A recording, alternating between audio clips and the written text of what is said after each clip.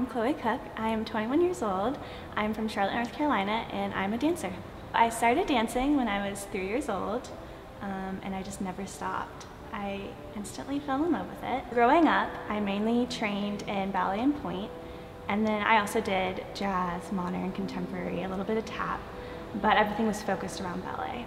And in ballet, the word seems to be perfect, that you're striving to be the most beautiful, perfect version of yourself.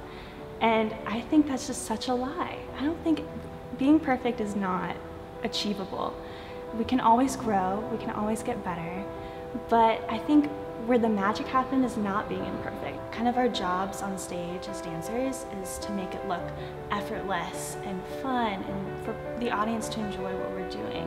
And they really don't get to see the hours upon hours of rehearsals in the studio, the blood, the sweat, the so many tears that go into, those few moments on stage. And being a dancer, those few moments are everything.